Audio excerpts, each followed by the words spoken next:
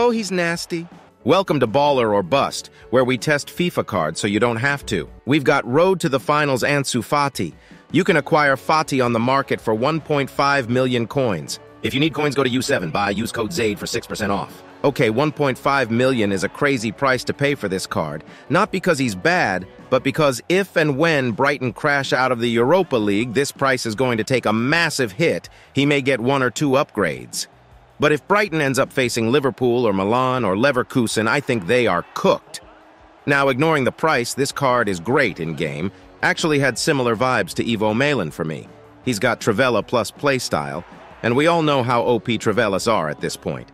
His shooting also has power shot if you rock with that, and a 4-star weak foot.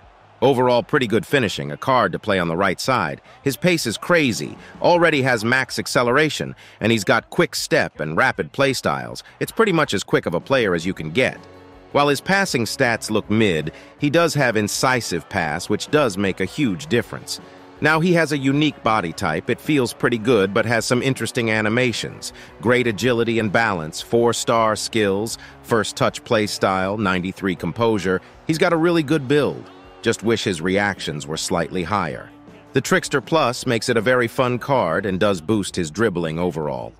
Does lack physical ability. So I think his price is insane. I wouldn't buy this with coins, as I don't have much faith in Brighton. But if you ignore the price and just look at the card, he is very good.